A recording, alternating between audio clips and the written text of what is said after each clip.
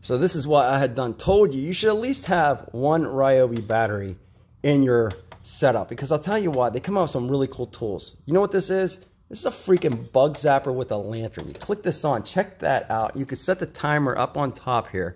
I'm gonna have a full video of this, but you can set this for 2, 4, 6 hours. If you need a lantern for camping or whatever, you can adjust the brightness on that. But check that out, that blue pulls them in, and then once you take care of those pesky bugs, you clean them out with that tray right there.